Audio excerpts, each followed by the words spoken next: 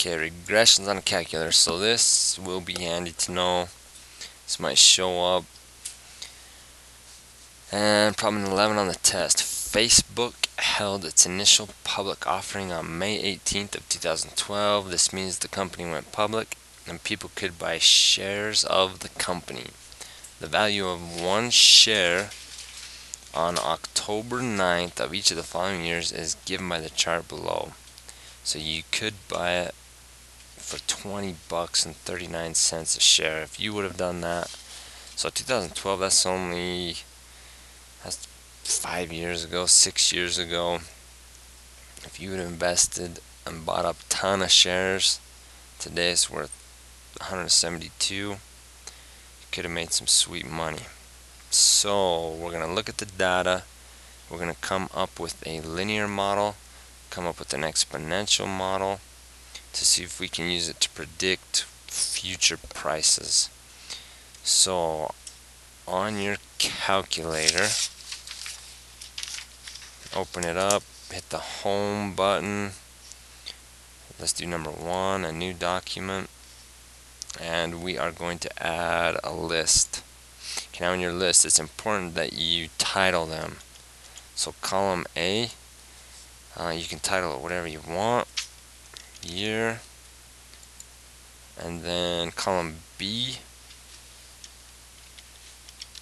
value or money or whatever you want. Okay, now it says, this is a big deal, let the year 2012 equal 0.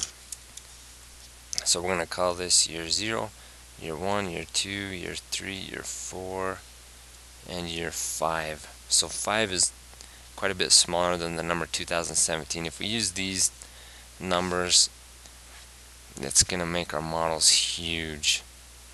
So I'm going to use smaller numbers, and it's going to keep everything a little bit simpler and easier to manage, easier to work with. So in your calculator, I'm just going to go 0, 1, 2, 3, 4, 5. Then let's fill in the corresponding data.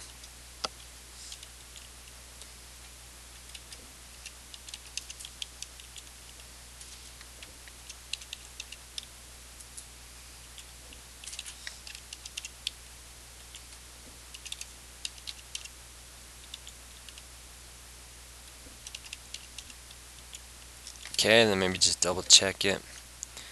Make sure each entry matches up. Okay, so once you got the data put into your table, hit home again, and this time you're going to add the pink, our charts and tables. Now you got all these random points, so click on your x-axis. Your x-axis is always the independent variable. It's always going to be usually time. So that's the year. Click on this to add a y-axis, that's the cost. And there we go. So now we've got year versus money, time versus money. Okay, now once you're in here, everything's going to be under the menu. So if you hit menu, let's go analyze. So number 4, and we're going to do option 6, go into regression. Let's show a linear regression. Okay, there you go. So that's where you're going to copy down. That's the answer to number 1, so A. So your linear regression is y equals 29.0243, round the decimal to 4 places, times x plus 16.9376.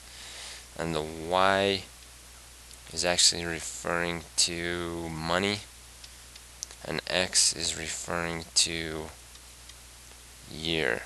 So whatever the year is, you're going to times it by 29.0243, and then you're going to add 16 bucks, 17 bucks, and that model can be used to predict future years.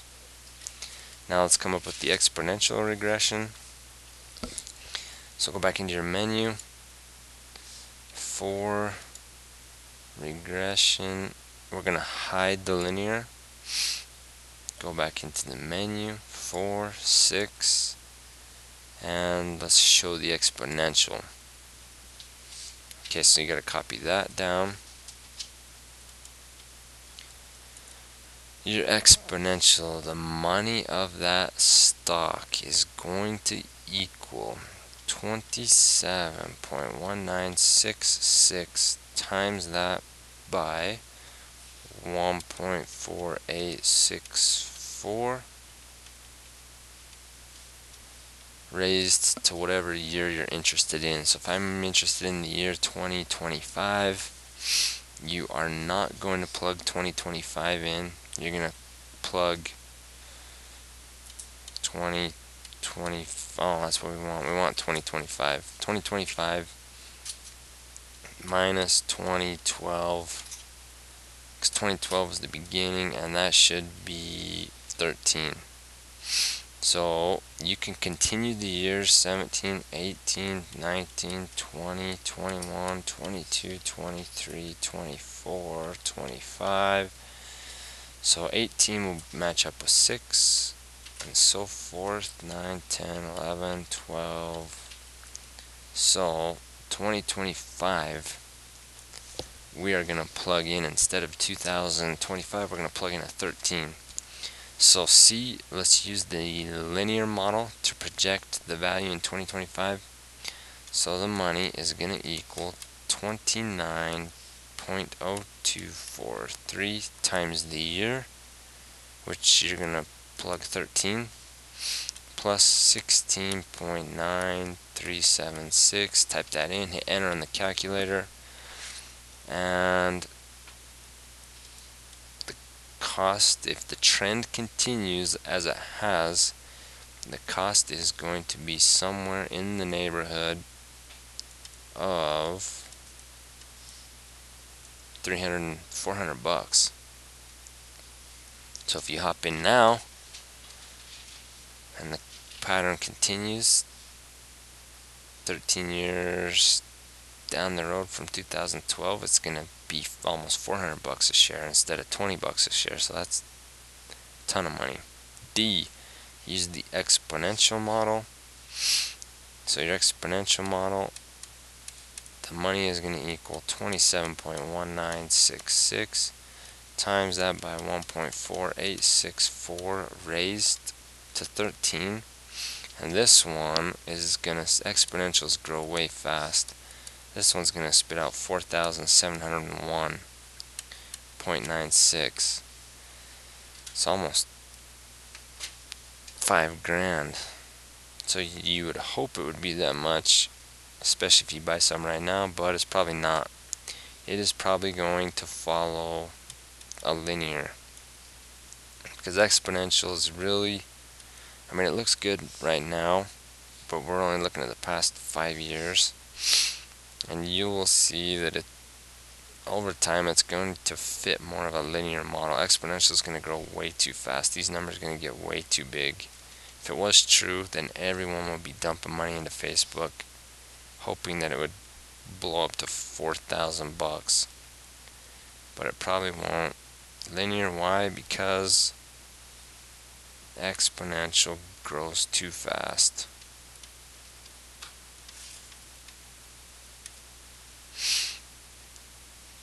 Okay. So your unit conversions, number 12.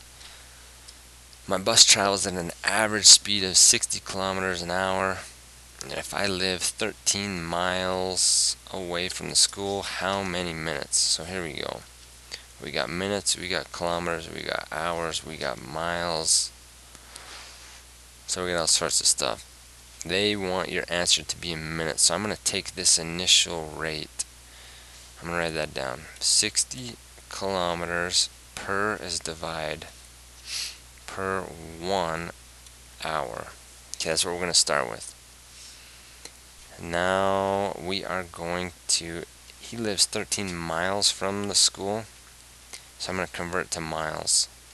So I'm going to times this by 1, and I want to undo kilometers, so I'm going to put kilometers on bottom and miles on top, and I'm going to use this conversion right here. So 1 mile is equal to 1.609 kilometers. And now kilometers will divide out kilometers, and then just times the tops. So on the top, 60 times 1, you're going to have 60 miles. And on bottom, 1 hour times 1.609 is just going to be 1.609 hour. Okay, now let's simplify this fraction. So let's go 60 divided by 1.609, and that is 37.29 blah blah blah blah 024 miles per 1 hour. Alright, so that's the rate the bus is going. It's going 37 miles an hour. So he lives 13 miles away, which is less than 37. So his commute's probably going to be less than 1 hour. Okay, now he wants it in exact minutes. So let's take what we've got here. The 37.29024 miles per 1 hour.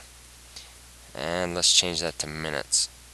So because I've got hour on bottom, I'm going to go hour on top and minutes on bottom. And I'm going to use this ratio. 1 hour is equal to 60 minutes. So hour will now divide out hour times your tops. 37 times 1 is just going to be 37.29 miles. Now don't round until the very end. So I've got this number stored in my calculator. And on bottom I've got 60 minutes. Okay, now I'm going to divide this. I'm going to go 37.29 divided by 60. So on my calculator I'm going to go up and grab that number, that whole number, divide that by 60, and I get this. I've got 0.62150 blah blah blah blah miles per 1 minute. So he's going a little more than half a mile a minute.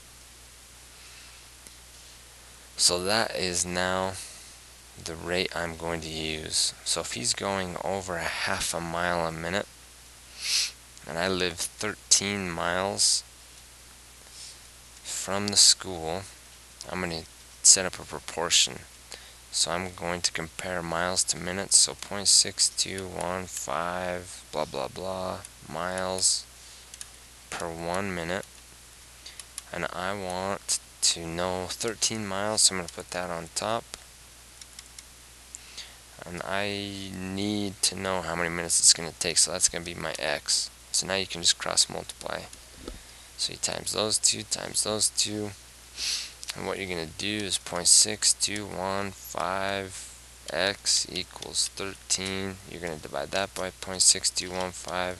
So you're going to take 13 and divide it by 0.62, and you are going to get x is, now you can round at the very end. X is 20.917, and that is how many minutes it's going to take for that morning commute. Okay, number 13. You've got a hot tub that's 8 feet wide by 6 feet long. How much water in gallons would it require to raise the water level 8 inches? So it doesn't say how deep the hot tub is, and that really is irrelevant. So it doesn't matter. So if you've got a hot tub, if you say it's empty and you want to raise it 8 inches, or if it's 3/4 of the way full and you want to raise it 8 inches, I'm only concerned about just the 8 inches. So if it was here and you want to raise it another 8 inches, I only need this. So my specs are going to be 8 feet by 6 feet. So volume is just length times width times depth. So I'm going to go 8 feet times 6 feet times, okay, now I'm 8 inches.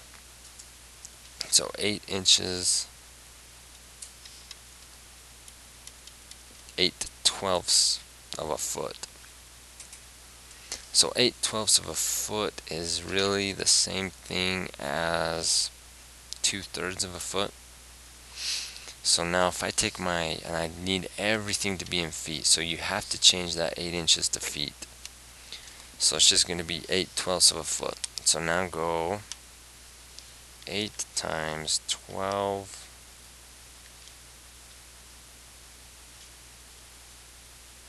times 2/3, and you should get 32 feet cubed. Okay, so that's my volume. My volume that I need to raise that is 32 feet cubed. So the question is, how many gallons do I need to put in there? So I'm going to take that 32 feet cubed over 1, and I'm going to times it by this guy right here. So feet cubed are on the top, so I'm going to put feet cubed on the bottom, and that's 1 foot cubed is equal to 7.48 gallons. So that's going to divide that. So I'm just going to take my 32 and times it by 7.48. And this one is going to be 239.76 gallons.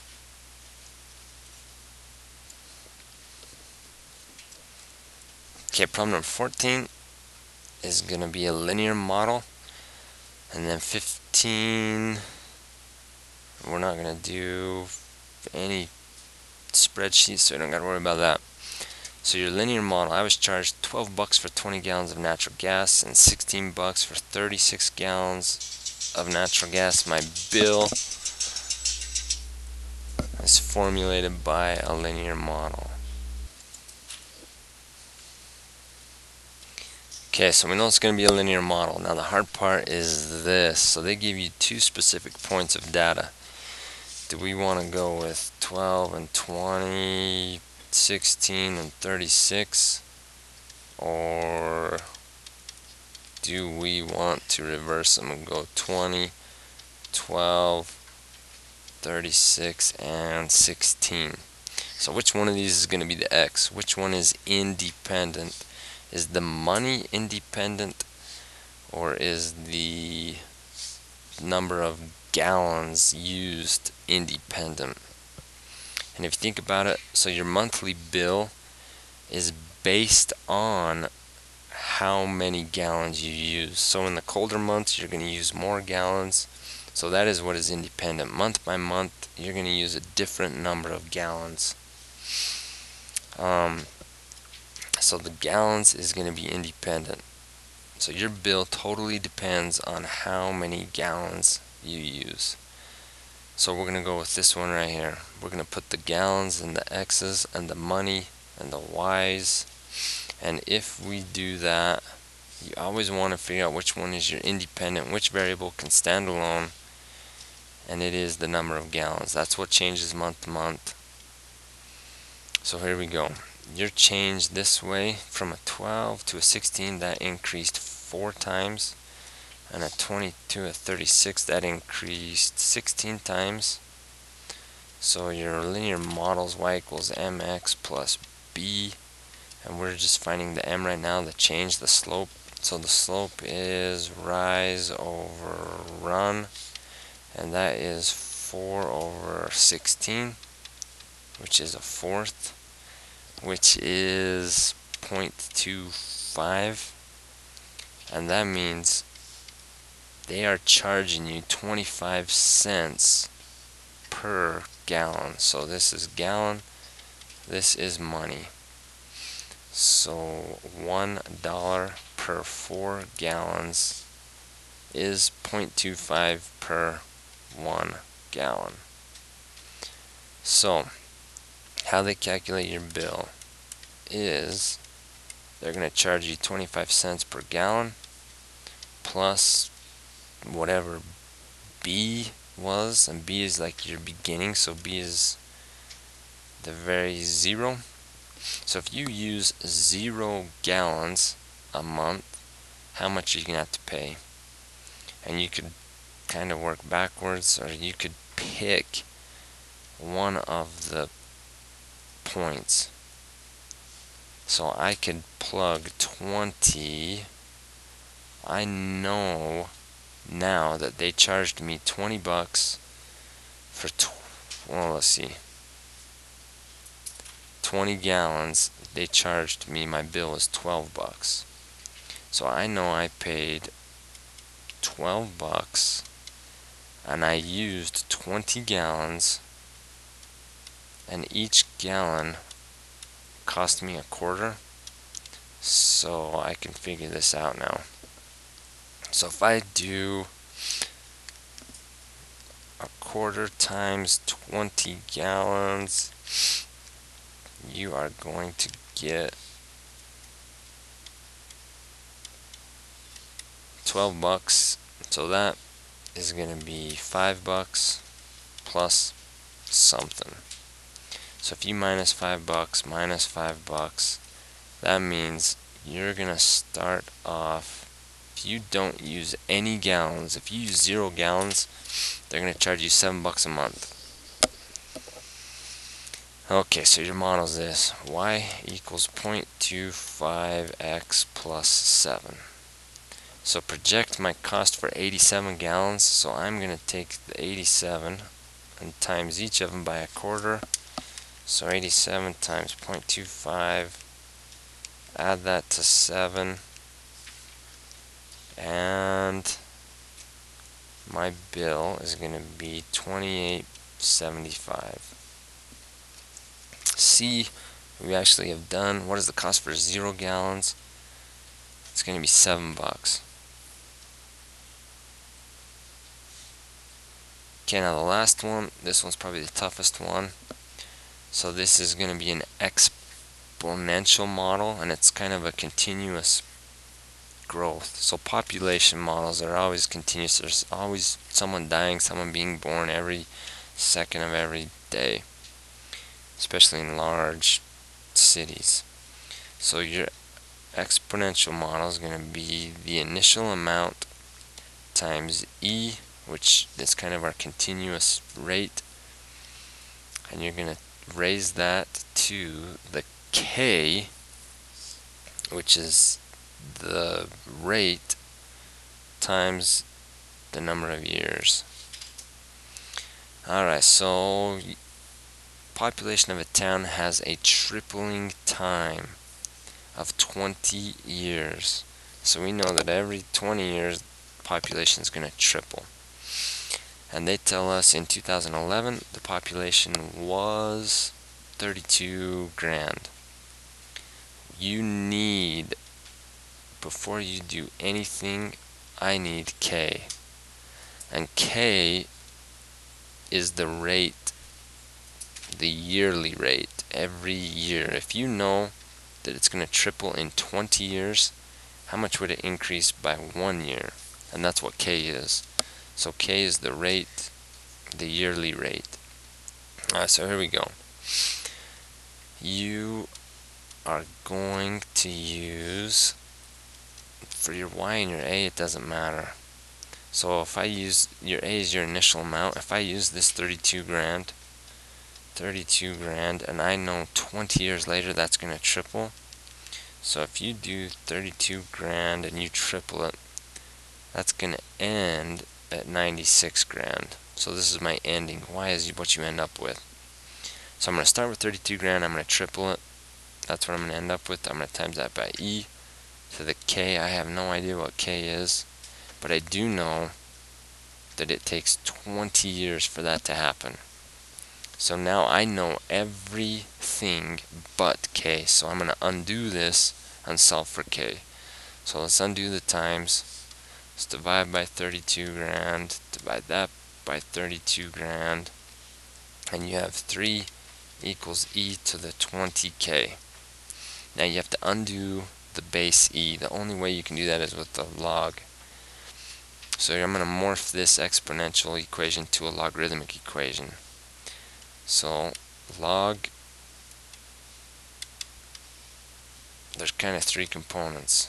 The 3 is going to go in one of the boxes, the e is going to go in one of the boxes, and the exponent is going to go in one of the boxes. Okay, the e, that is your base, that goes here. So the base always matches up there, so it's log base e. The 3 goes here. And then your exponent is always what a logarithmic equation equals. It equals the exponent. So you got log and base e of 3 equals 20k. Now you punch this in on your calculator and change it to a decimal. So type in log and base e of 3 and log and base e, that is the natural log, that is ln, so you use either one of those. So if you change this to a decimal, it is like 1.0986 blah blah blah equals 20k. Divide by 20, divide by 20, and you found k. So if I divide that by 20, you have k at 0.0549. So k 9306 blah blah blah. It's a big decimal. So it is like 5% a year, 5.4, almost 5.5%. So that population is increasing by 5.5% every single year, and that will add up to tripling in a 20-year time span. Okay, now you found k. You need to know the yearly growth rate, and that's what we just found, 5.5%. Okay, now we can do a. So by what factor will the population grow in 90 years? So the end is equal to the start, 32 grand, times e to the k, so 0.0, and don't round this decimal, type the whole thing in, don't ever round till the very end, blah blah blah, times 90. So this question, by what factor, it doesn't want to know what the population is going to be in 90 years. It wants to know, what are you going to times 32 grand by? And your answer is going to be this. So if you do e to the 90k, you are going to get e to the 90k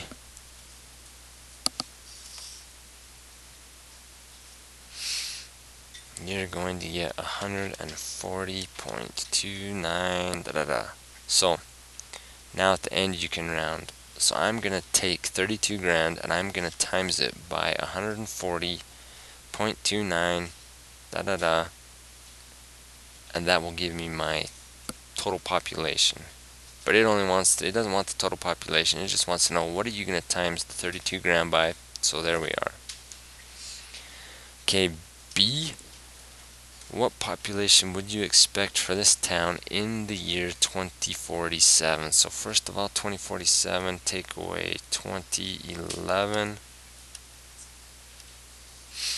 is 36. So I'm going to use 36 for my time.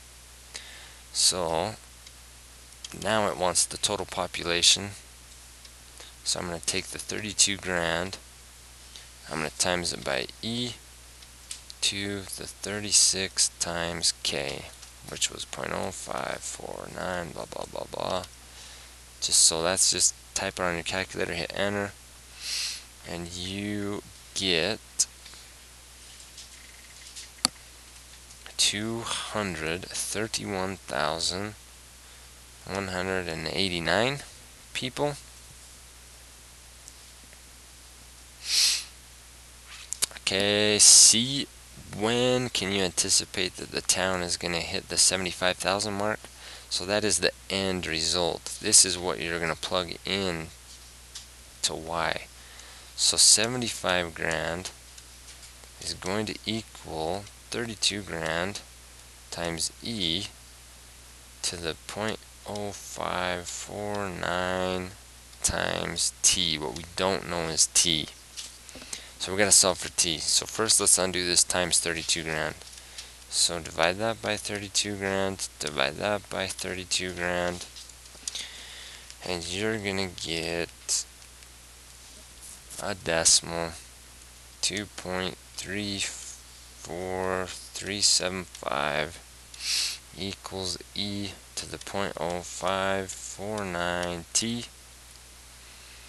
So now the only way to undo the base of e is to change it to a log. So it is going to be log in base e of 2.34375, and that will equal your exponent. That's going to equal 0.0549t. So change this to a decimal on your calculator, solve for t. So divide by 0.0549, divide this, whatever this number is, divide it by 0.0549, and the time is going to equal like 15.5 years. Somewhere, that's pretty bad, 15.5 years. And that is it.